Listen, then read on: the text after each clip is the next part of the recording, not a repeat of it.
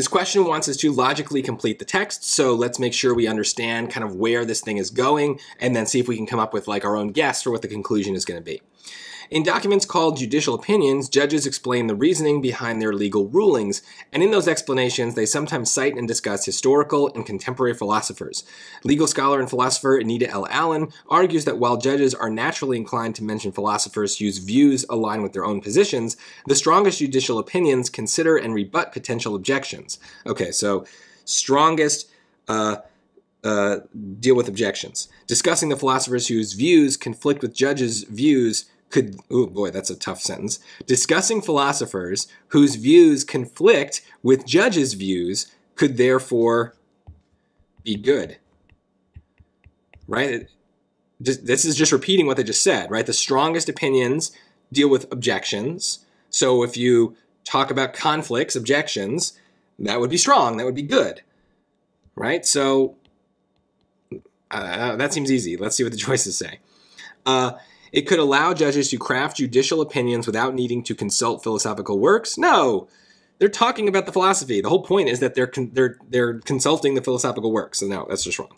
Help judges improve the arguments they put forward in their judicial opinions. Well, if you improve something, that's good. So that seems like a very vague way of saying what I said, but that's fine. Let's look at C. Make judicial opinions more comprehensible to readers without legal or philosophical training. Well, that's making it good as well, probably, but that's a much more specific way of making it good, right? So B is saying it helps judges improve the arguments, and that's what they're talking about. They're talking about the judges' arguments, right? They're aligning with their own positions. You're rebutting things. Rebut is a good SAT word. It means to kind of like go against and to kind of prove something wrong. So it has to do with argument.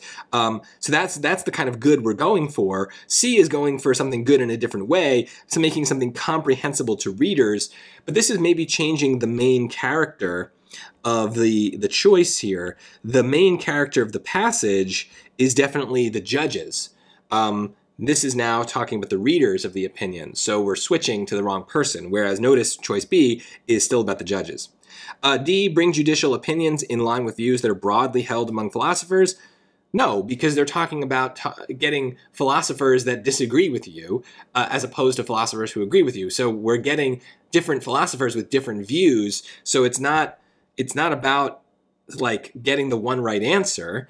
Plus, in general, I'm just nervous of things that kind of quantify stuff, and saying that views are broadly held. Well, how do I know what's broadly held? That's not part of this. So this is just wrong again. So definitely B. And notice it's kind of a vague answer, but it's a conclusion that seems to follow. They literally just stated this in the end here, where we just then copied it because the semicolon is telling us we're kind of repeating what we just said. So I'm not really even doing anything here other than just rephrasing exactly what they said already as a conclusion. So sometimes we have to go further.